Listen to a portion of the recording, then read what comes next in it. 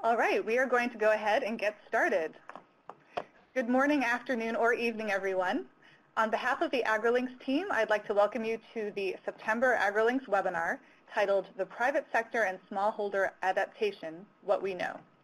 My name is Julie McCarty, and I'm a Knowledge Management Specialist with the USAID Bureau for Food Security, and I will be facilitating the webinar today. Agrilinks webinars are a product of the USAID Bureau for Food Security and are implemented by the Feed the Future.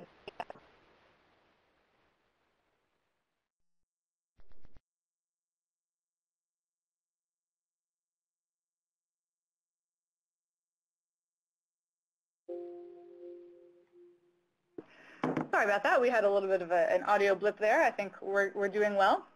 All right, so we are excited to have a great cast of speakers today who will share some key takeaways from the Feed the Future learning community for supply chain resilience with a focus on cost.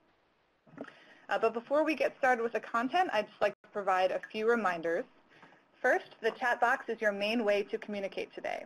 So thank you to everyone who has introduced. It's always really fun to see that we've got a global audience for these events. And throughout the webinar, we encourage you to use the chat box to network, share links and resources, and ask questions. We'll be holding most of the questions until the end of the webinar. We'll be collecting them in a section that only the presenters can see, sorting through them, and preparing to ask them at the end of the webinar. So please do put those in the chat box at any time. We're also recording this webinar, and we'll post the recording, the transcript, and any other resources on Agrilinks. And if you're watching the webinar today, you will get an email when that recording is available.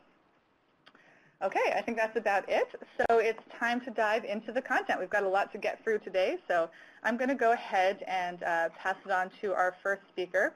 To give an introduction to our suite of speakers and to the scope of the webinar, I would like to introduce Kurt Reinsma, who is a Senior Partnership Specialist with the USAID Bureau for Food Security. So I'll pass the mic on over to Kurt.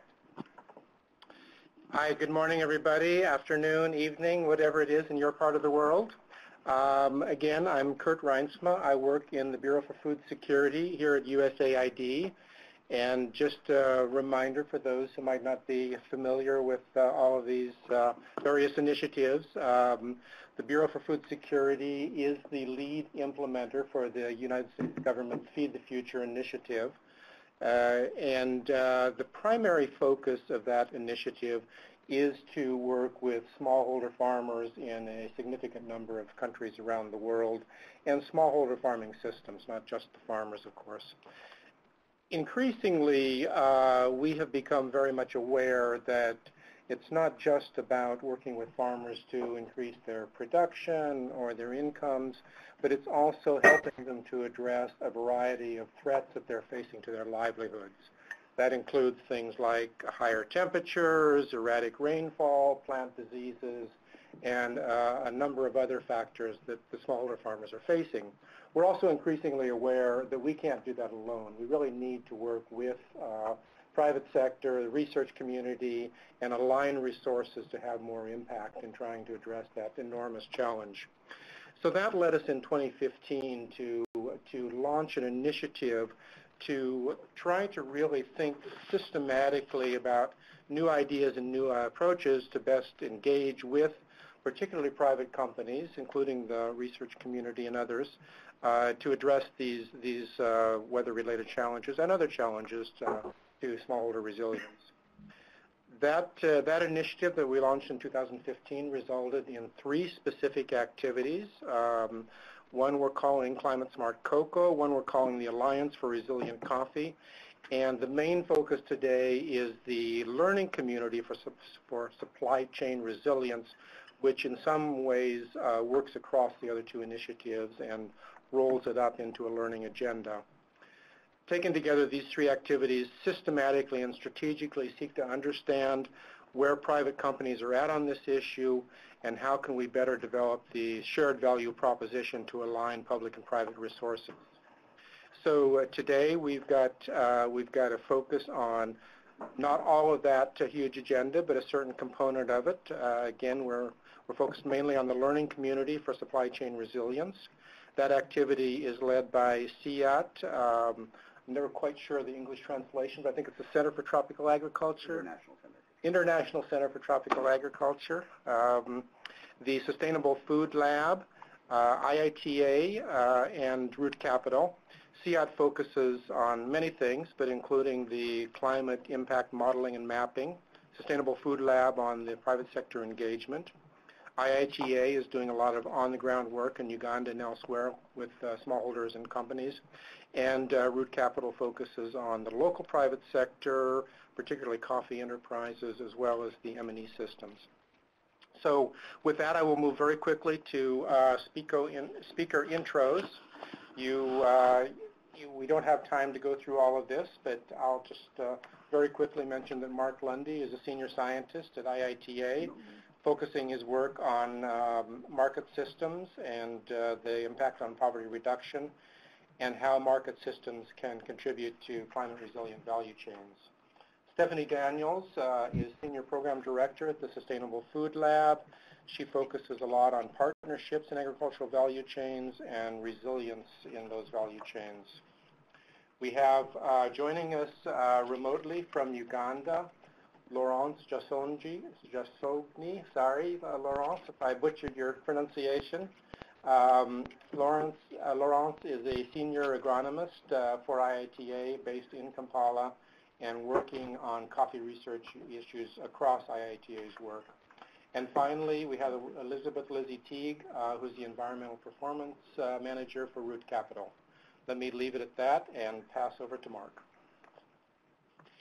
Okay, Kurt, thank you so much for the introduction and welcome everyone to the webinar.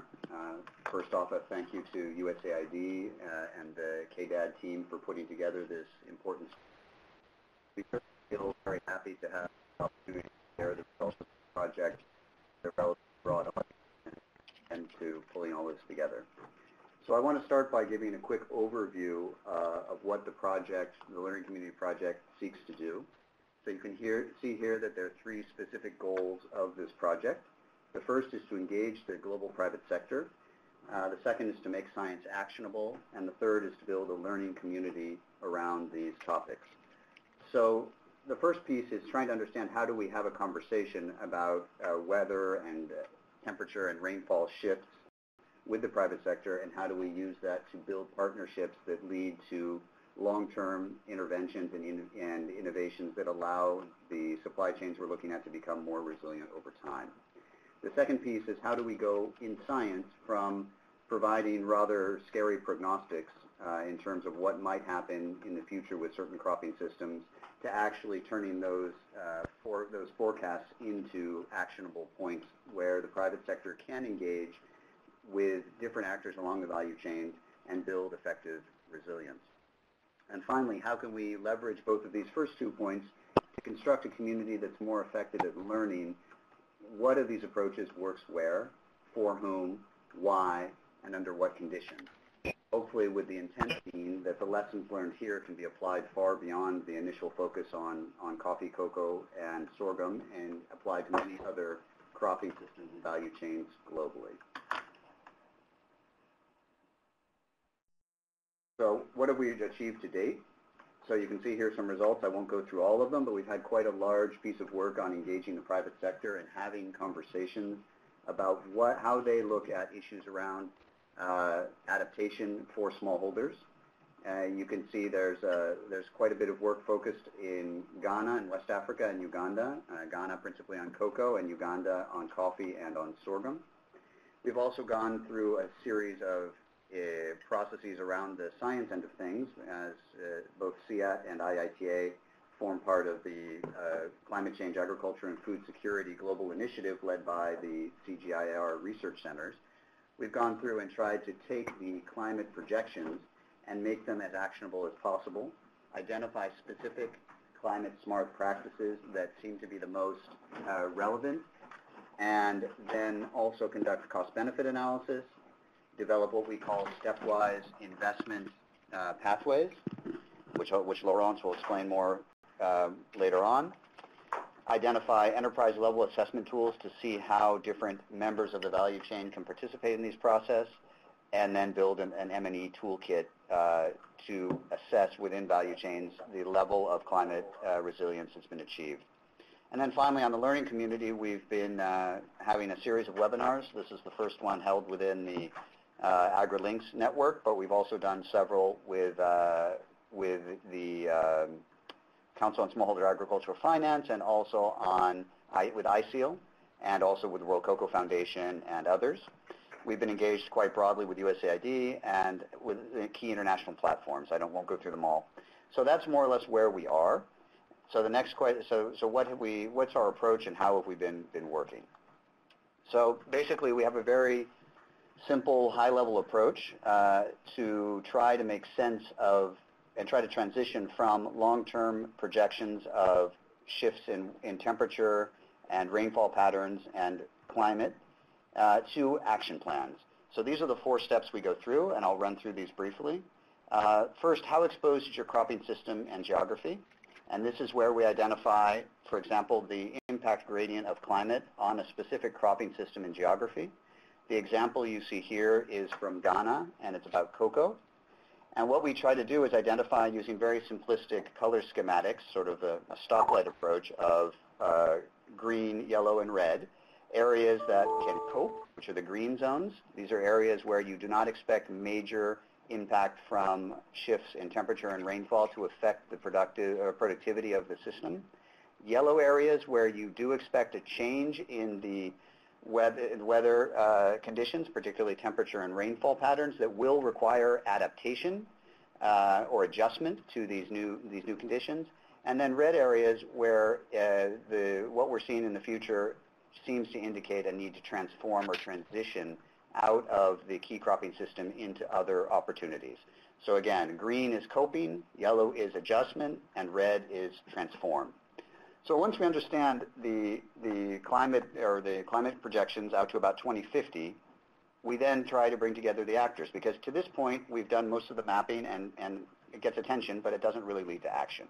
So the second step is, how do we then ground truth or make sense of these different projections with the value chain actors themselves? Again, bringing together multi-stakeholder groups to discuss what exactly is happening. Are the projections correct? What additional information can be built in? And how can we begin to enter into a dialogue about what we can do? So that moves us to step 3, which is understanding, particularly for each of these different levels of projected change in temperature and rainfall, what exactly can we do? What are the relevant agricultural or climate-smart agricultural practices by each of these different exposure gradients? Who can implement them? How much do they cost? And what are the expected benefits? The outcome of step 3 then is a prioritized menu of the options with a cost-benefit analysis, and that leads us then to step 4, which is building specifically tailored investment plans for different kinds of investors who will be able to then provide funding to support these adaptation strategies. So this is, again, a very generic framework that we've developed, trying to go from sharing projections of what we anticipate to happen out to about 2050 using our best knowledge of projected shifts in rainfall and temperature patterns, bringing together the actors to make sense of what they're seeing, identifying specific practices and putting an economic value on the costs and benefits of those practices, of implementing those practices, and then rolling those practices up into specific investment strategies for public sector, public and private sector. So there are 2 other important points here just to complement. And what we're testing, and you'll hear throughout the rest of the presentation, are different entry points. So in some cases, we may be engaging with a specific company on their supply chain. So if you have a specific supply chain, how does that supply chain lay out across these impact gradients in terms of weather shifts in rainfall and temperature? How at risk are different areas of that supply chain to these changes? And what kind of investments or activities need to be implemented in different parts of the chain to make it more resilient to these projected changes? A second entry point is bringing together multiple companies sourcing, for example, coffee out of Uganda, or sourcing cocoa out of Ghana, or sourcing coffee or cocoa out of Honduras, to have the same conversation but as a collective group. So how can we take this idea of adapting with smallholder producers and make it a pre-competitive space? How can we have conversations that allow people to make these investments in ways that can be done in a collective fashion that is perhaps more efficient than each individual company doing it on their own? And then the third aspect we've been piloting is this idea of looking at landscapes as the entry point and saying if you have multiple crops coming off of a landscape that will have different levels of effects from changes in rainfall and temperature patterns, how can we build collective action around that, even though the crops may be somewhat different?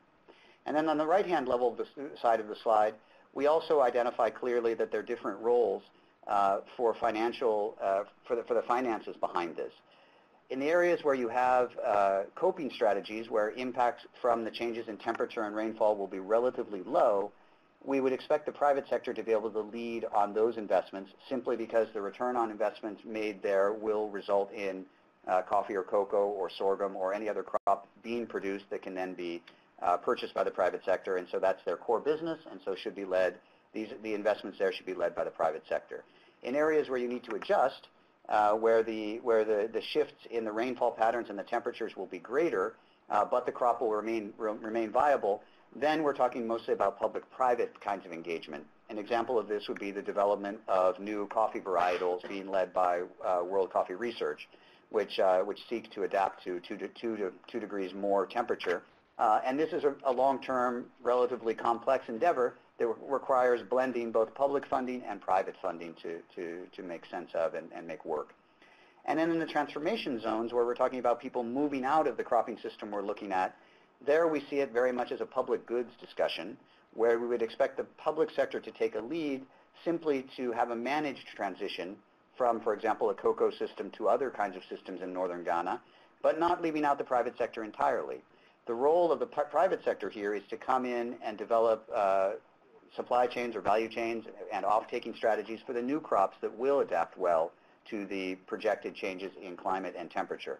So perhaps led by the public sector and a significant case for public investment, but also a role for the private sector in terms of coming in and building those supply chains for new crops. So in northern Ghana, you're shifting from cocoa. Who comes in and buys cashew? Who comes in and buys sorghum? Who comes in and buys shea? And so it's making that transition and in conversations with the private actors themselves.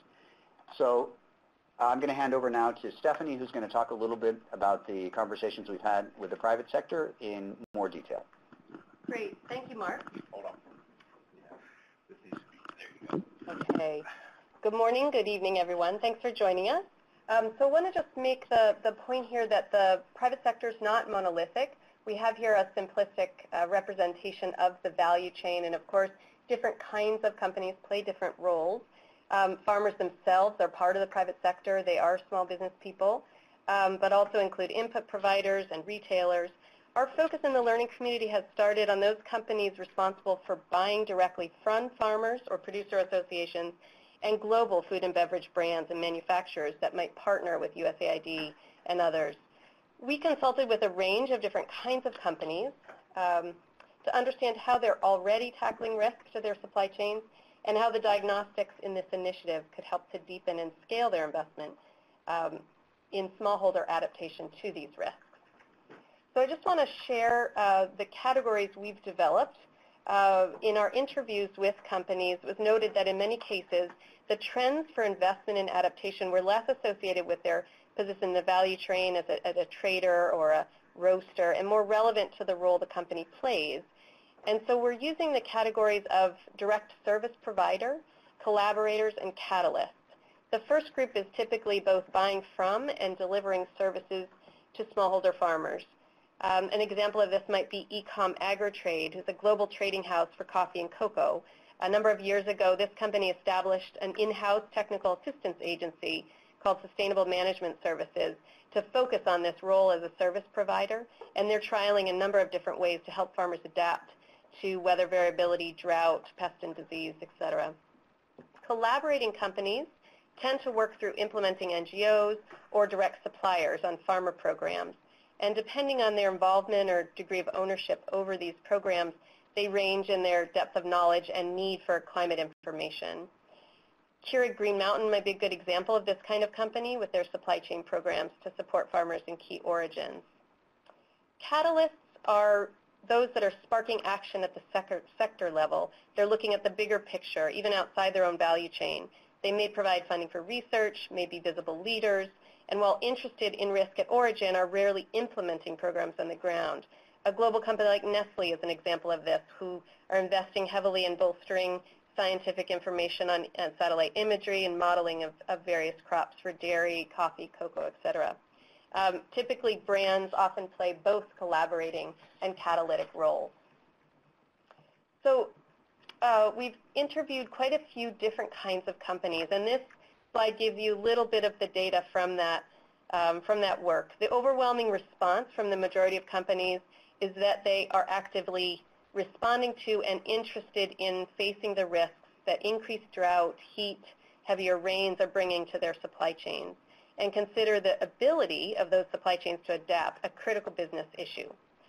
So most companies have typical supply risk assessment and mitigation plans in place, and climate and weather variability is increasingly integrated into these processes. So you can see here most of the companies interviewed, certainly those in the coffee and cocoa sector who depend on smallholder farmers, are focusing programs at the farm level, and ag extension by far is the most common type of program to build adoption of good agricultural practices. Service providers expressed a higher degree of and seem to have taken on more responsibility for helping farmers adapt. Catalytic companies like a Mars or a Starbucks are investing in a number of these areas, but certainly support sector-wide initiatives on research, whether it be the research on physiological adaptation to heat and drought of cocoa, or as Mark mentioned, the World Coffee Research Trials. So I just want to run through some of the results from companies in terms of what kind of climate and risk information do they need to increase their direct investment at origin through partnership or directly. So across the board, they were interested in translation of agricultural science into volumes and quality, the economic impact on supply. Mark's going to talk a little bit about that a bit later. They want to see banks of reliable information in a central place and suitability maps that are downscaled to their regions. You can see on the left side, catalytic companies are looking for information that they can take into global strategy, whereas on the right side, as you get closer to the farm, these companies are emphasizing the need for specific weather and climate impact data, which sometimes is very difficult to get, and practical solutions that delivers value for farmers, as well as better information on the ways that farmers adopt new practices, which is a systemic barrier mentioned by many of the companies we talked to. So what have we learned about how companies make decisions about investments? Two drivers have emerged: supply and reputation. Supply concerns: will we be able to source from this region at the quality and quantity we need into the future? And reputation. Environmental impact is increasingly important, as we know, for clients, for consumers, shareholders, and many companies value having a reputation as a good corporate citizen. And for branded companies, reputational risk can have real effects on the bottom line. So just a bit more information on the priorities that we've heard for investments. And why does this matter for USAID partnerships? It's really about knowing the priorities of different kinds of potential partners so that we can design strategic initiatives. Really, like Kurt talked about, identify synergies for where the public sector can lead, and for us in the learning community to develop diagnostic tools that can help to unlock more investment. So in general, the risk to stable supply was cited more often by companies as a priority and driver.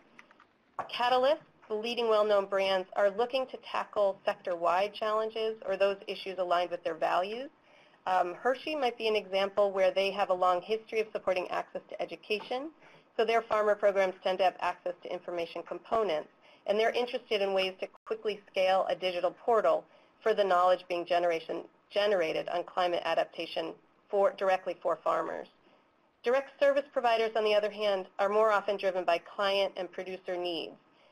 They're on the front lines of dealing with issues like cocoa swollen shoot disease or coffee leaf rust, or market changes like the transition to sustainability certification. So they tend to invest in programs that address those critical issues. And I just want to say a few words that as we shape the pilots in the learning community linked to Climate Smart Cocoa and the Alliance for Resilient Coffee, understanding that making the internal business case for origin investments can be a significant challenge for company champions. A part of this is to understand the metrics of success for different parts of the company and the incentives. It's not a task, obviously, or a responsibility that the public sector or USAID needs to take on, but it is helpful to know which part of the business you're talking to and what they might need in terms of data or information to sell an ambitious idea or partnership internally. So I'm just going to close with a few of the key takeaways.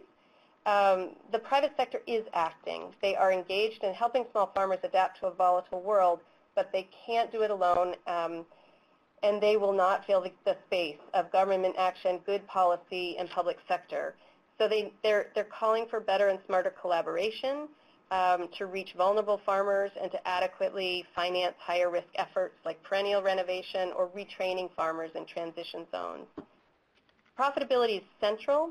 So this is true for farmers, of course. If they can't cover the cost of production, if they can't cover the cost to adapt to climate change, they're going to move to stop farming, as we all know, very difficult situations.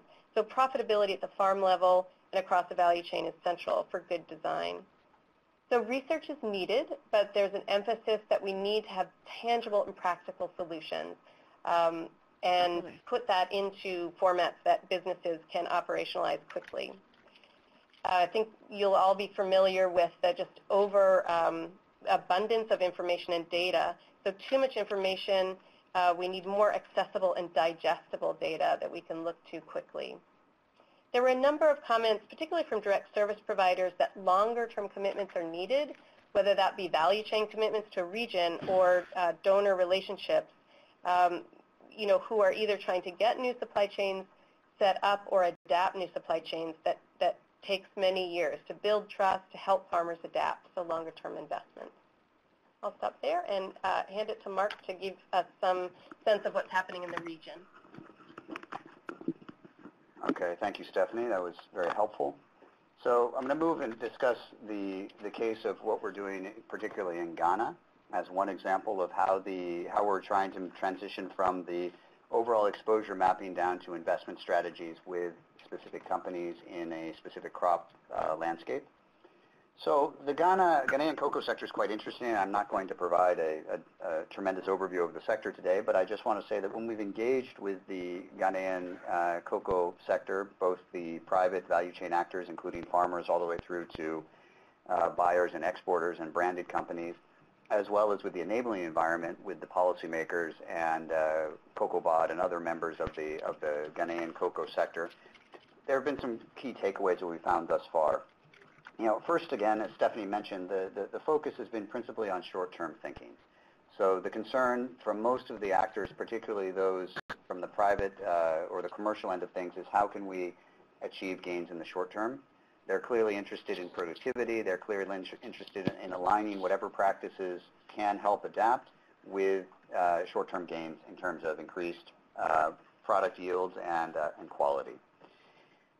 There's interest in the exposure mapping or the suitability maps, but then a lot of questions emerge of how this relates to their current practices of promoting good agricultural investments and strategies.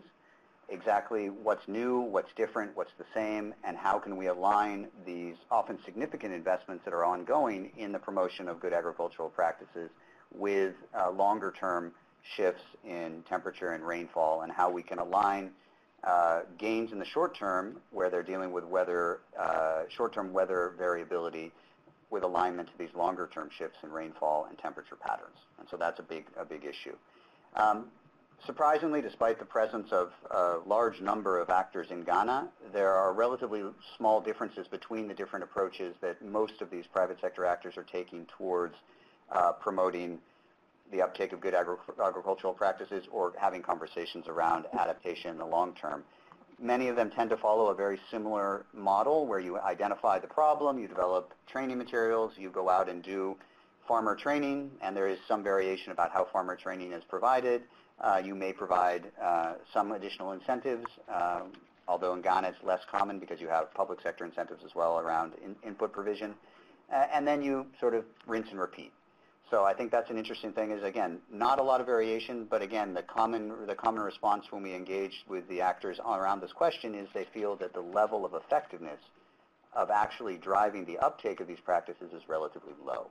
So potentially a need to innovate collectively about how to become more effective in actually getting adoption of these practices. And then finally, a clear need for policy dialogue in the case of Ghana.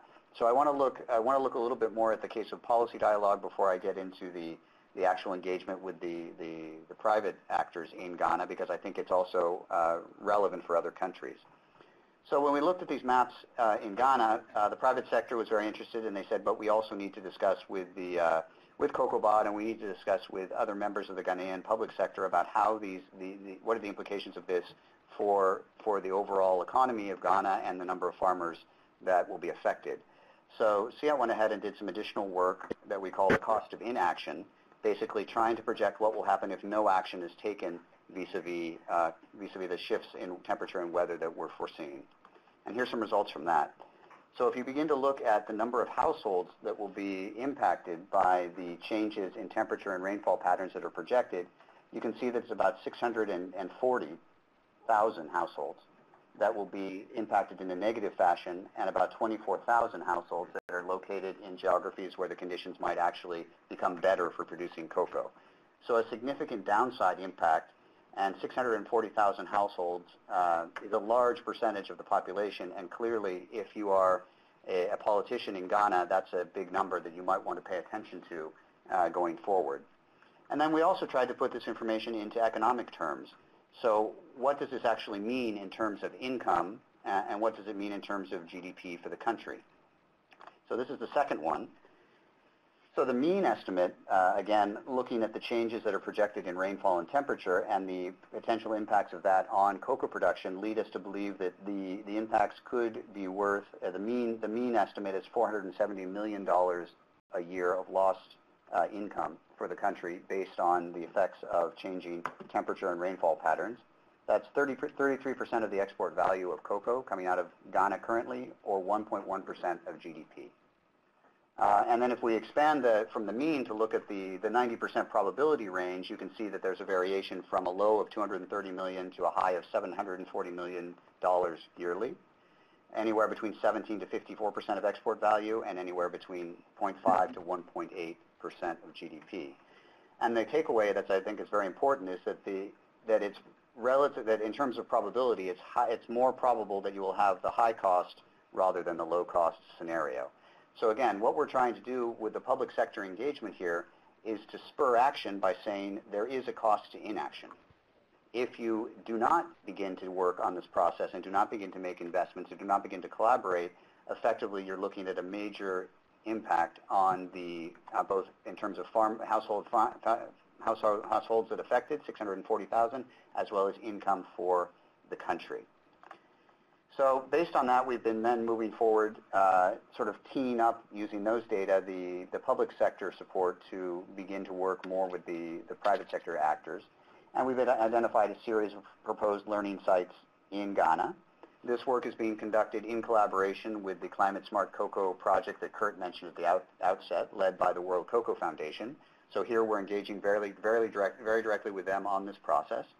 And we're working, again, with different kinds of companies, some of whom are catalysts, some of whom are collaborators, and some of whom are direct service providers, to begin to identify sites in Ghana where we can actually go and develop specific strategies that will work depending on whether or not you're in a coping site, an adaptive change site, or a transformative site. And interestingly here, what we're finding are some different approaches.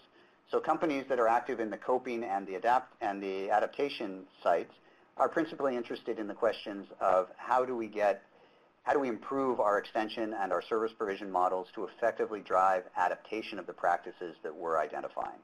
We've been doing extension, we've been doing training, and the level of adoption of those practices remains uniformly low.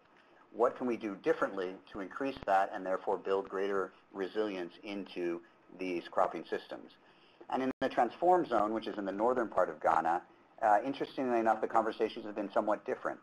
There, the role of the companies, rather than just saying we're not going to purchase cocoa from here in the future, was actually proposing that we could, if we could explore the potential of repurposing existing cocoa supply chains and cocoa networks, which they have established and running, to then build in additional crops. So how can we begin to work between a branded company like a Hershey's and the trader that they work with to begin to identify what additional crops might fit into these geographies and how we can leverage the existing social organization or commercial networks that are in place to make that transition as managed as possible for farmers. So to reduce the risk and to provide them clear opportunities to begin to transition from cocoa, not overnight, but as a stepwise process, moving from one crop to another. So that's more or less where we are in Ghana, in the process of finalizing these pilot sites, and we'll be providing more information on those in the future. Now I'm going to hand over to Laurence, who's going to talk to us a little bit about Uganda and coffee, we hope. Thank you very much, Mark. I just want to check, can you hear me? Okay, so I think you can hear me. So I'm going to explain a little bit more our engagement in Uganda with public and private sector. So one of our first results was the maps that you can see here in the presentation. They're the same types of maps as the one Mark was presenting for cocoa in Ghana. This is for Arabica in Uganda, and it shows the current suitability for Arabica coffee in Uganda in the high left corner. And then you see how suitability changes in 2030 in the upper right corner, and then 2050 in the down left corner. And what's important here to see is just that green means suitable. And so it actually coincides here in Uganda. It coincides with the highlands of Uganda. And what you see when you move to 2030 and 2050, you see that the green diminishes and that you're getting more red, which means actually that the maps show that suitability is going to decline for Arabica in Uganda. And what we also see is that the suitability moves up the slope. So you have to get higher on the mountains to actually have a suitable agroecology for Arabica coffee. And so when we started actually to engage with the coffee sector in Uganda, we started using these maps because we thought it was a great result and it was very interesting. And so we showed them to the public sector and the private sector. But what we realized was that there was a lot of interest, but not more than that. So we had ideas about how they could be used for planning, for implementation in the different sites. But what we saw is that it was not really more than just interest, and that they never got used for such an objective. And what we saw, and that is also the same as what Mark was explaining for Ghana, we saw that the priority is much more on short-term productivity increases. What we see for partners working closely with farmers, we see that short-term interest is very important. And even, long-term sustainability as well, but you also need to have short-term benefits. And short-term benefits are needed for farmers, but also for the company. And so when we saw that the suitability maps were not necessarily doing what we wanted them to do, we started interviewing and talking to mostly private sector again. And what we started talking with them about was this challenges in short-term productivity increases. And what we realized was that the challenge was not necessarily the technology. People know how to grow coffee. But the problem was that farmers were not adopting technologies. And to give you an example, we did a little study with Yara. Yara is a fertilizer company. And they asked us the same question in a site of interest, where they say, well, farmers are not adopting our fertilizer. What can we do? And so we did a little study, and the conclusion was actually very simple. Farmers are often trained by private sector on best practice. So that means like you have to do this and this and this, and you prune your coffee and you put fertilizer and you do all of this, and you also buy our product. And if you do all of this, then you get a higher yield. And because you get a higher yield, you get a higher income and you'll become less poor. But what we saw in the study is that farmers cannot afford best practice. More than 50% of the farmers they were training could not afford the package they were trained on. And so now I hope I can change to the next slide. I can. So, so then we developed a program based on that input that we got from private sector partners. We developed a program that we call Stepwise, and it's the left logo that you see on the slide. And Stepwise, what Stepwise really tries to do is to detangle the whole extension package of best practice in smaller packages of practices that farmers are more likely to adopt because they're more affordable. So it's really dividing that best practice into smaller, affordable packages of practices. It's really an extension tool, and it appeals a lot to the private sector, whom we work with on the ground. And so what you see in the middle, you see a map of Uganda, and what you see there is 4 circles. So in this program, what we started doing, we started to work with private sector and partners in those learning sites. So, and what we're doing is we're testing the stepwise approach in those learning sites. So in the center circle, for example, it's a Robusta learning site, and it's a learning site where we engage with the Hans-Neumann Stiftung, and that is through a sister project that is called the Alliance Resilient for Coffee. The Alliance for Resilient Coffee. Then in south, you have another thick circle. That's another of those sites with the sister project, and that is together with the Ankole Coffee Producers Cooperative Union. And then we have in the east another thick circle. That is a learning site, an Arabica learning site, and there we are engaging with Olam. And then you have a thin circle in the west, and that is a learning site, like we're just starting conversations there, and that is with Great Lakes Coffee, who's very interested in our extension approaches as well. So what's interesting, you know, I'm naming all these different private sector partners because what's interesting is that they all have another typology, if I may say. Olam is a multinational. Great Lakes Coffee is based in Uganda and Congo, for example, is sourcing from Uganda and Congo, for example. You have Ankole Coffee Producers. They're a union, you know, so they are an umbrella of cooperatives. And the Hans-Neumann Stiftung is really linking us with the sister project on Alliance for Resilient Coffee. So that's why we selected those partners as well. And so now I'm going to dive into just to give you examples of learning. So I'm going to dive into the learning site of Olam in the east, the Arabica site. And what we see, it's called the Sironko learning site in Mount Elgin in the east of Uganda. And what we see in our engagement is that the current needs to help the farmers, we need simple, uniform messages. So that's what we're trying to do in the Stepwise program. We need specific practices to address specific problems. You know, we also need to address currently observed climate change impacts. We need to move away from best practice to affordable practice. So that's what we're trying to do with Stepwise when it comes to farmers.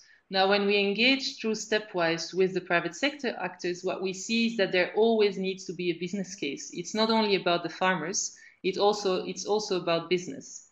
What Olam is very interested in is the link from extension with monitoring.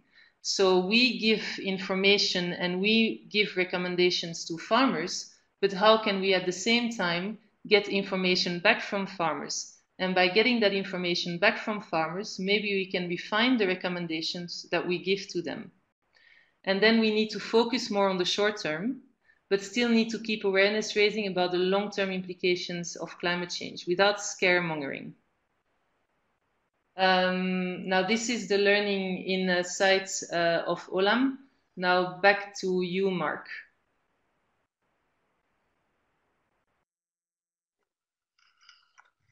Thank you, Laurent. Oh, sorry, Lizzie, yes. Yes, thanks, Laurent. Good to hear your voice. So hello, everyone. My name is Elizabeth Teague, and I work with Root Capital, a business lender and trainer working in smallholder agricultural value chains. So far today, we've largely spoken about working with global private sector actors like international traders, Olam, for example, who Laurent's just discussed, to support adaptation through direct engagement with farmers. I'm going to add another layer to the discussion, supporting farmer adaptation through local private sector players, specifically local farmer enterprises. By farmer enterprises, in this discussion, we mean agricultural businesses that are embedded in local communities and source from and serve smallholder farmers. This could include businesses like farmer cooperatives or small local traders or processors that are on the front lines with farmers. Farmer enterprises have enormous potential to help drive smallholder adaptation. This is because these enterprises can provide farmers with the information and resources needed to prepare for short-term weather variability and longer-term changes. In some supply chains and geographies, local farmer enterprises are the primary or only source of technical assistance and credit for smallholders, or they serve as important linchpins between farmers and upstream global actors. In most cases, as with global companies, as Mark and Laurence were discussing, local enterprise services currently focus on short-term objectives, namely productivity or quality improvements. But the service platform is there, and the ongoing relationship with farmers is there. There's enormous potential to work with farmer enterprises to tweak their services to focus more on adaptation. So recognizing this potential, the learning community and its partner initiatives seek to work with local private sector actors alongside the global actors we've been discussing today. Primarily, we seek to help global companies incorporate local farmer enterprises in their supply chains into their adaptation planning. Again, here we're really focusing on providing companies with blueprints and tools to move from the science to actual action with local partners. So through the learning community, we're doing a few things. First, we're piloting all the adaptation tools Mark and Laurence have discussed, the climate risk maps, the adaptation practice menus, etc., directly with local farmer enterprises to understand their needs and how these needs align or differ from those of global companies. For example, we have 4 learning sites with coffee cooperatives in Honduras and Uganda, including the one just mentioned by Laurence, under the Alliance for Resilient Coffee Initiative. In these sites, we will learn what cooperatives are already doing to support farmer adaptation through extension and credit services, what gaps remain, and how supply chain partners and allies might support cooperatives in introducing a more targeted adaptation approach to their services. A really important part of these learning sites is understanding the cost of enterprise adaptation services in different supply chains and geographies. Farmer enterprises may require additional resources to tweak or expand their services. By outlining the cost of specific adaptation activities, farmer enterprises can seek investment from supply chain partners interested in the same adaptation objectives, whether this investment comes in the form of technical assistance, credit, grants, price premiums, or long-term purchase agreements with buyers. As these 4 learning sites run in parallel to our sites with global companies like Olam, we'll be able to directly compare the opportunities and constraints of engagement at these different stages in supply chain and share this learning with private sector partners. Second, informed by our experience in these learning sites, we'll be developing a diagnostic that evaluates the capacity of local farmer enterprises to manage these types of targeted adaptation services. This diagnostic will be designed for global companies and other supply chain partners, like financial institutions, like Root Capital, or capacity builders, as part of the larger toolkit that Mark introduced earlier. So the idea is that these companies or financial institutions, et cetera, will be able to self-diagnose the capacity of local farmer enterprises within their own supply chains to support adaptation. This diagnostic is in development, so please stay tuned for details over the coming year. So to summarize before I hand it off to Mark to close, given the scale and complexity of the adaptation challenge, we see a need to engage all along the supply chain, from the global catalyst or collaborator level that Stephanie discussed, to the global direct service provider, to the local farmer enterprise. By taking a supply chain approach, we see an opportunity to leverage complementary areas of expertise and influence. Certainly, local farmer enterprises won't always be part of the picture, depending on the supply chain, but in supply chains where farmer co-ops or local traders are prevalent, they can serve as a really powerful platform to build farmer adaptation at scale. And with that, I'll hand it back to Mark. Thank you, Lizzie. So just some concluding thoughts before we open for questions, and I see there are quite a few coming in. I want to thank everyone for participating. There are some very good questions in the chat that we look forward to digging into in just a moment. Some quick concluding takeaways from what we've seen thus far in this project. The first point I think is clear, but it's worth restating. The corporate partners that we've been engaging with in this process are interested, are doing things, are investing at origin, and they're interested in this topic. So I think there is a clear business case to be made for engaging and working with the private sector on topics related to adaptation with smallholder farmers, particularly in crops where you have a significant smallholder farming base. But the second point that's also important, and I think Stephanie alluded to it very, very clearly in her presentation, is that the private sector is not monolithic. The private sector, we're very quick and good about talking about social differentiation among farmers and gender differentiation among farmers and households and lots of other ways of nuancing how farming households are distinct. But the same holds true for the private sector.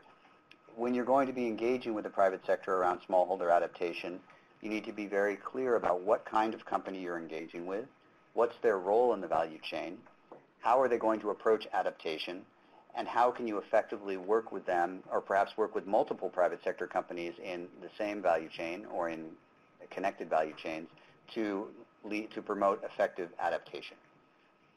Thirdly, corporate partners, again, while interested and while willing to make investments and engage directly with farmers, are unable to replace needed public investments. And I think that's an important piece to keep in mind.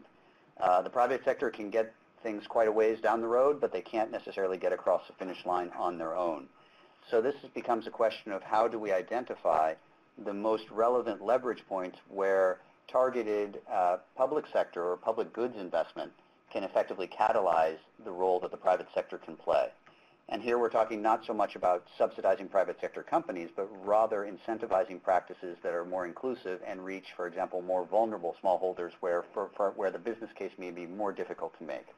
So how do we leverage our funding intelligently to achieve development goals while working around or working with private partners? Fourth, it's very important to connect these long-term climate or weather and temperature shifts, wet rainfall and temperature shifts, with short-term productivity gains. I think from a research perspective, certainly speaking from working at CIAT and with the broader CCAF's network on these topics, one of the things that we need to get better at is making the connection between long-term projections in terms of what's going to happen with rainfall and temperature with short-term weather variability. And this is something that there's been some good advance, again, under the CCAF's umbrella, working with Columbia University, for example, in Rwanda and elsewhere, making these connections, but it's something that we need to do more systematically. How do we actually align practices that deliver value in the short term vis-a-vis weather variation or weather variability, but also build resilience in the long term in farming systems to projected rainfall and temperature shifts? And finally, adaptation is not only about farm-level practices. This is something I think that again, bears repeating. We think about adaptation to weather shift, to climate and temperature, to temperature and rainfall shifts, and we think about it at the farm scale. Clearly, that's necessary. But there's also an entire separate piece about changes in incentives and business models and buying practices from the private sector that needs to align in order to effectively incentivize and sustain the investments that need to be made at the farm level. You can't just identify practices and assume that farmers are able to make investments to build resilience, as Laurence explained very clearly with the stepwise approach. You actually need to build practices into the value chain that provide financial flows, information flows, and clearly incentives and support for those practices to actually be adopted at scale and not just remain in very nice extension manuals, but actually to be used. And this is an area that I think requires more work. Certainly something that we'll be doing in the learning community, but it's something that we feel requires a bit more thought. So finally, what are the next steps for this particular project of private sector engagement? Well, we're continuing the 3 lines of work that we laid out at the beginning. In terms of engaging the private sector, we will be finalizing and documenting the results from the pilots we discussed in West Africa and in East Africa. We didn't mention the sorghum case, but there is an additional sorghum case. We'll be designing pilots in Central America in collaboration both with the Climate Smart Cocoa Program led by the World Cocoa Foundation and with the Alliance for Resilient Coffee led by the Hans Neumann Foundation. And we're beginning to explore the last point I mentioned on the previous slide. In addition to practices, how do we align process? And I would say it's process with the private actors, but also in engagement with more of the enabling environment public sector. How do we begin to get everyone pulling in the same direction and getting the incentives lined up? On the issue of making science actionable, we're now moving from sort of the generation of knowledge, which I think has been a major focus of the first part of this project, to actually turning this into specific recommendations and specific investment plans for geographies, cropping systems, and different partners. And again, the key issue here is how do we better align the long-term shifts in temperature and rainfall patterns with the short-term variability in climate to develop solutions that both respond to short-term needs as well as long-term resilience. And as far as a learning community, and this is where we would certainly be very willing and interested in engaging with those of you who are interested, we'll be continuing to do webinars. There'll be a learning journey with key private sector actors, and we'll be convening probably towards the end of 2018. I'm looking at Kurt if that's the right date. Yes? Okay. A global conference on this topic to begin to actually have a more face-to-face and open discussion about what are we actually learning, and we would welcome, of course, input and ideas and experiences from all of you. Certainly you have many experiences from the work you're doing, and we would love to include you as we begin to build towards that conference. And we'll also be building out a centralized website that will allow this information to be shared and available to all of you more broadly. So with that, I'd just like to say thank you to everybody who's been on the webinar, and we'll hand over to Julie, who I believe will be facilitating the questions and answer session. Thank you. Great. Thank you, Mark. And thanks to everyone who has posted some really great questions in the chat box. We will try to get to as many as we can in the next half hour or so. If we're not able to get to all of your questions, we will definitely be sharing them with the presenters after the fact, and we'll see what we can do to get them answered via Agrilinks. And also, just for those of you, I see a few people had asked if you can download the presentation. It is now available on the left side of your screen in the little file downloads box there. So please do go ahead and download the PowerPoint. All right, we've had a bunch of questions come in, and I'll run down a few for our presenters. First up were a couple of questions from Albert Marty, and his first question, he commented that the model that you shared is very interesting, Mark. But what have been the challenges of working with the public sector with respect to the model, and has the model been able to help private organizations deal with these identified risks effectively? Thanks, Albert. That's a great question. Again, I think I tried to get at this a bit with the discussion of the cost of inaction in Ghana. So what I think is necessary when we talk about working with both the public sector and the private sector is to understand that the demand for information and perhaps the leverage points with these actors are somewhat different. So the interests of the private sector is fairly clearly focused on supply, sustainability, and being able to source the correct amount and quality of the product they're looking for at a competitive cost. Now, if we look at the public sector, the interests are slightly different. The interests there are, again, at least on paper, focused more on the provision of public goods and welfare for the members of the country, the farming communities and whatnot. So the interest there is slightly different. So here what we've tried to do is take the information we developed for the private sector and turn it into the cost of inaction maps to clearly raise the issue for the public sector in terms of number of farming households impacted by climate, and also the cost to the Ghanaian GDP from not acting on this kind of information. And again, the idea here is not necessarily to say that the public sector has to do everything or that the private sector has to do everything, but it's helping people understand that the threat that's being faced has implications for both public and private actors, and that there's a need to sit down to identify strategies that effectively can begin to bring together or bring to bear blended resources between public funds and private funds to begin to make a difference in building a more resilient system. So I think it's more using this information to drive the establishment or the strengthening of partnerships between public and private rather than a public discussion or a private discussion. Great. Thank you, Mark. Another question that came in early from Albert that I think is best directed to Stephanie. He said, Stephanie, as you recommended long-term funding of a climate program, would you also agree with the idea that this long-term funded program should be a collaboration between governments and private companies? Thanks, Julie, and thanks, Albert, for the question.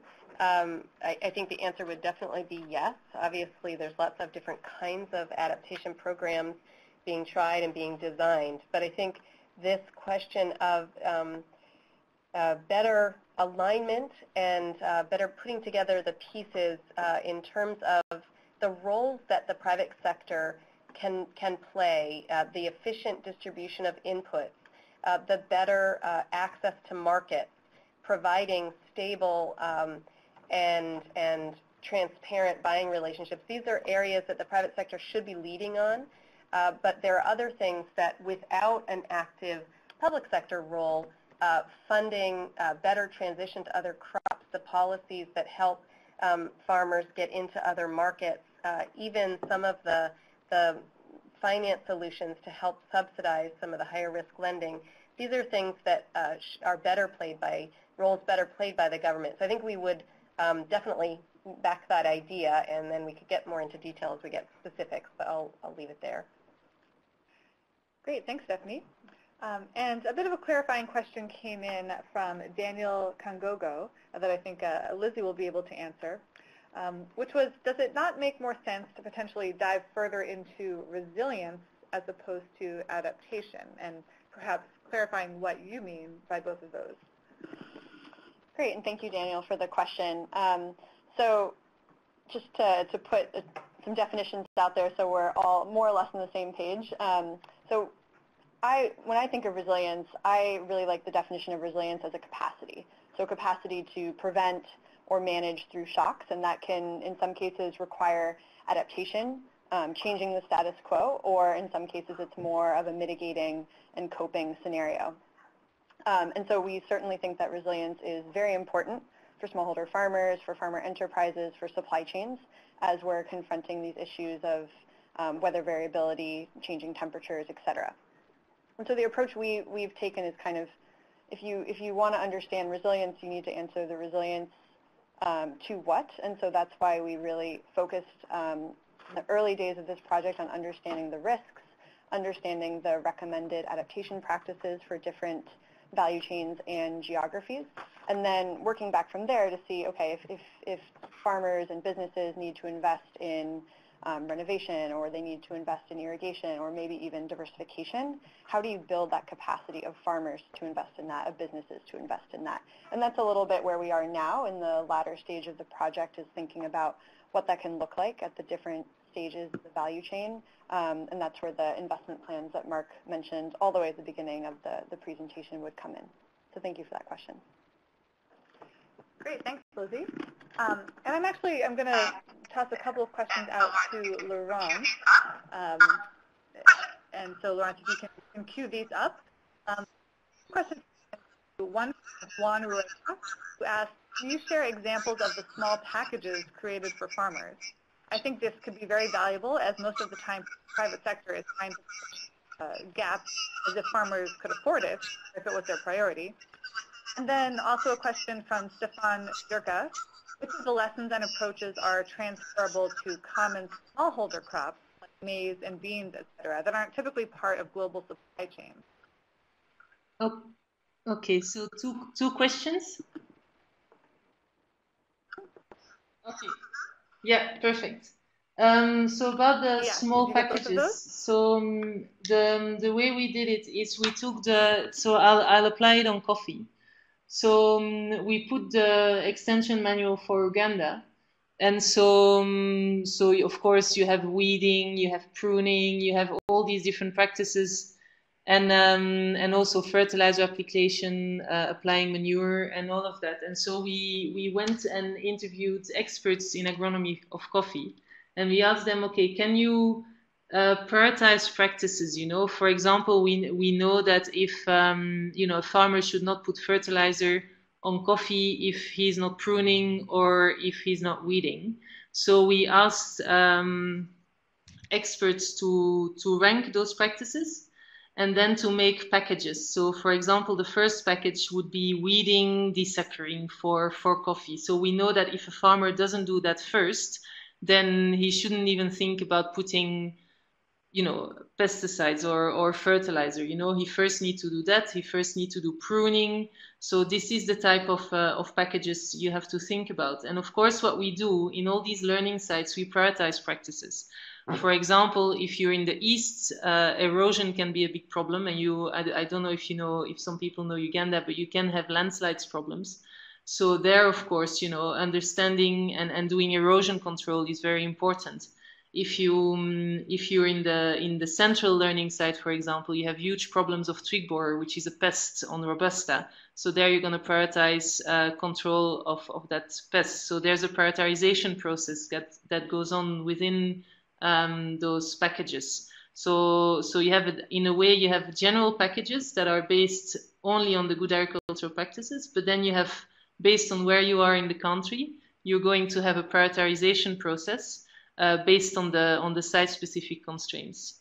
So that's what we're doing on Stepwise, and that's the type of small, you know, small packages that you have to think of. Now about the smallholders and the other crops.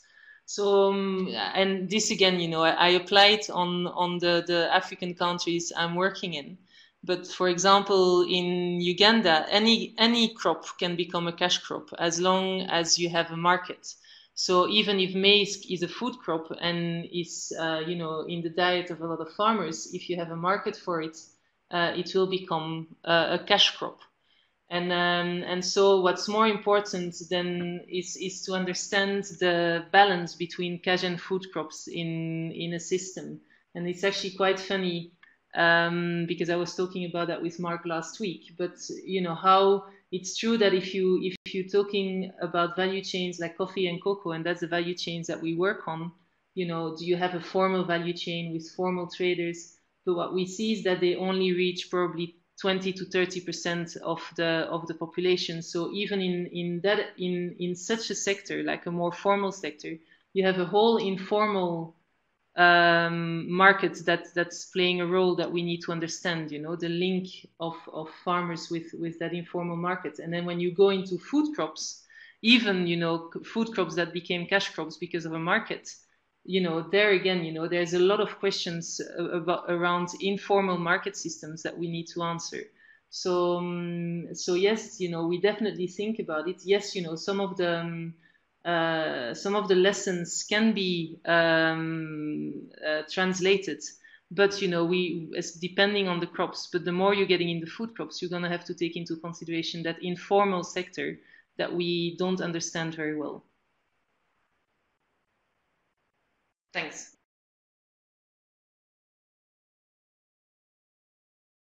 There you go.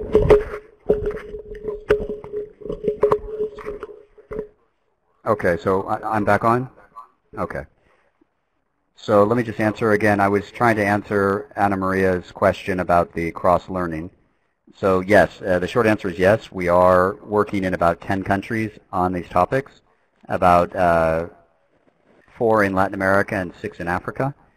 And so we are in the process of pulling out sort of cross-learning across the different geographies, and we'll be publishing a short overview paper towards the end of the year on this in a CCAF's book. So it would be great to share that with anyone who's interested. So yes, I mean, it's clearly important to identify what can we learn across commodity systems, across geographies, and across different contexts. Thanks for the question, Anna Maria. Great. Thank you, Mark. And thanks to all of the attendees for sticking with us through a bit of an audio snafu there, but we'll keep going with as many questions as we can get through in the next 10 minutes or so. All right. A good question came in from Christina Manfrey, who asked if we could speak to any examples where these partnerships have been successful in addressing the different needs of men and women farmers in responding to climate change. And so I'm going to pass this over to Kurt to start, but then I think, Laurence, if you're still online, you might be interested in answering this one as well. Are you guys able to hear the audio? I'm counting to 5. 1, 2, 3, 4, 5. If the participants can hear me speaking, please type it in the chat pod saying you can hear me. audio. Have it back. Well, that's something.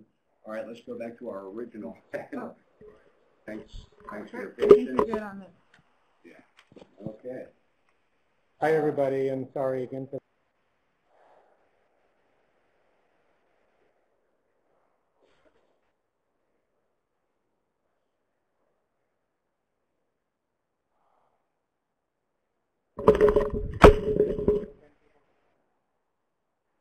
No, yeah, you should give him your headset. Hi, this is Kurt. We're still having some audio problems, but we're working through them. I wanted to just quickly address the gender differentiation question that came in from Christina. I think there are others, including Laurence, who could address some of what's going on the ground, but at the broad level, I wanted to mention that gender analysis, gender differentiation, and targeting is very much a strong part of what we do across the Feed the Future initiative. Things like tailoring extension messages, paying particular attention to credit and loan needs, doing data analysis up front before we fund any project is fully and completely integrated through our strong gender team in the Feed the Future initiative. So it's something that we do thoughtfully and thoroughly throughout all of our programs. Laurence, I don't know if you are available to speak further to this in terms of your work in Uganda. Yes, sure. So maybe an example of what we're doing in Uganda. Of course, you know, if you're looking at coffee, it's a male-dominated crop. So it's everything that has to do with marketing, with having control over the money is coming from coffee. It's very often the man of the household, to a point where when women need money, they take some of that coffee to sell it on an informal market. But then you know, when you talk to the men, they say that their wives steal their coffee. So that's the type of stories that we're getting on the ground. So there's a couple of things we can do about you know, gender. There's that food versus cash balance that has a very big gender impact, and let's say gender context and where you can work. We have also worked very nicely. Actually, it's the Hans Neumann Stiftung. They had a very nice program on gender in Uganda, where they were training couples on joint decision making. And we actually aligned with that program. We aligned a study on understanding the impact and that joint decision making had on productivity of coffee and so on. And what we saw was that we actually, there was you know, more adoption of intensification practices in households where men and women were deciding together, as opposed to when they made decisions separately or when the men made decisions alone. So that's something that was very interesting. So we're working on it. Now, how that engagement actually with the private sector, that not yet. You know, we talk about it. Partners are asking about it, about what they can do, especially, you know, the groups in the you know, with the private sector partners that are working on sustainability and so on. But the core business, I haven't spoken yet, and I haven't engaged with them on gender yet on the ground, but it's something that we need to follow up. But there's no clear interest at the moment.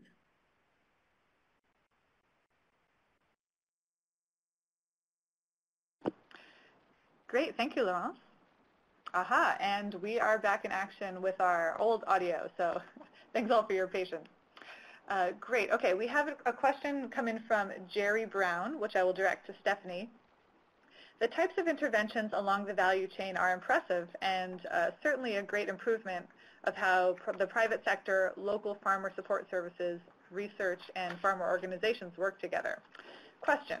How are the interventions along the value chains coordinated to allow the value chain participants to better receive the intervention? Thanks, Julie, and thanks, Jerry, for that great question. So this is really at the heart of a lot of what we're trying to do, as well as what's happening in the Alliance for Resilient Coffee and the Climate Smart Cocoa work, is to find different ways of coordination and alignment to get information quickly to different actors. And I just want to mention a couple different ways. So at the beginning, for each country we're working in, we've held stakeholder forums and participated in national platforms. There's a couple of countries that have very active national platforms that do bring together the private and public sector.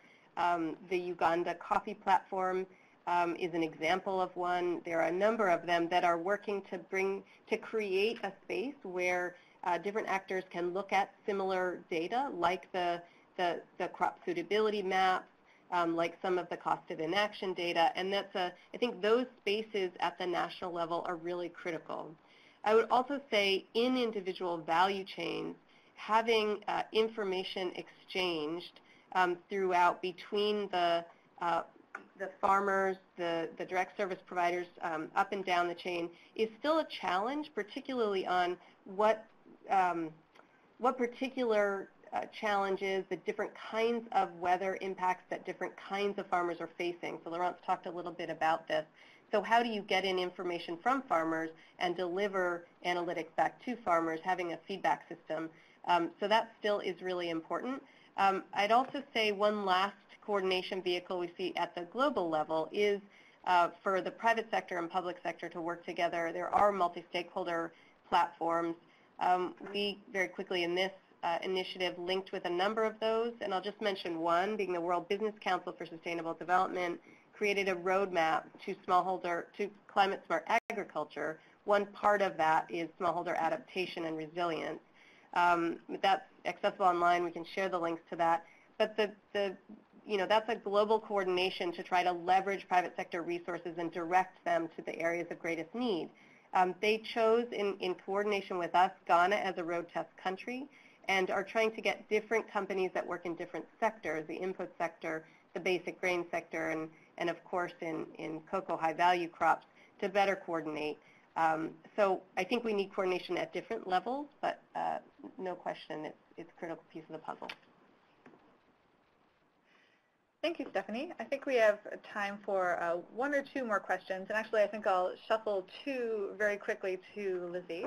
One from Ana Maria Lobogero.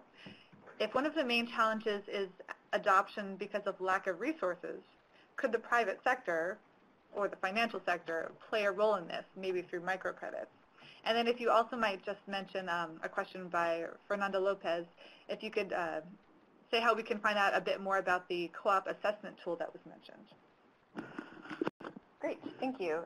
This is Lizzie again from Root Capital. So to answer Ana Maria's question, certainly we think that there is a role that the financial sector can play in supporting adaptation.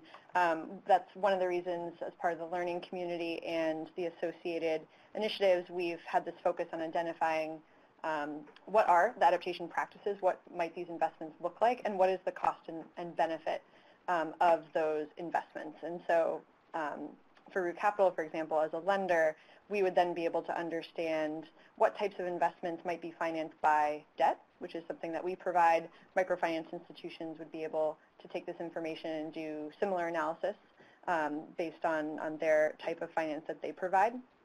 And so that's certainly part of this work. I do want to just add a note that as we look at investments at the COPE versus the adaptation versus the diversification risk gradient, we see that the risk and uncertainty increases with the risk of changing weather variability and other impacts. And so there will probably be some investments at the COPE level that will be able to be financed through kind of pure private sector debt finance or other instruments. But as we look at adaptation, as we look at diversification, that's again where we see more opportunity to look at blending private capital with public support or with grant support in other forms to help cover that risk and uncertainty rather than having farmers bear the cost of the increased risk and uncertainty.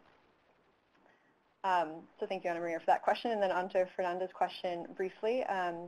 So when we talk about the co-op assessment tool or the enterprise level assessment tool, essentially we're looking at two things. One, a field assessment to understand what is the level of need in terms of adaptation at the farm level for that particular enterprise. And so that would be a fairly simple field survey that could be deployed paper or mobile using mobile tablets. And then we're also looking at a business level diagnostic that would be completed in partnership with the business management and looking at everything ranging from just the overall financial health of the business, how stable is that business, its management capacity to provide effective farmer services, namely extension and credit, and the technical alignment of those services to adaptation objectives for that particular crop and geography. So that's essentially what we're looking at, but again, it's very much in the works, and we would obviously welcome input, feedback, thoughts. So if that's a particular interest area for you, please contact us after the webinar. Thank you. Wonderful. Thank you, Lizzie. Well, we are officially at our end time, and so I'm going to go ahead and wrap the webinar. Thank you so much to our excellent presenters for sharing your experiences, and especially thank you to our participants. You are the reason that we continue to hold these Agrilinks webinars, and we're so grateful for your questions, your comments, the resources you shared, and just the fact that you continue to tune in. So thank you very much for your participation. As I mentioned, we will send you the recording in about a week's time, and we'll be sure to include any additional suggested resources. And we're sorry we couldn't get to every question, but we will do our best to continue to follow up with those questions via Agrilinks. So thank you so much, and we'll see you at future events. Signing off.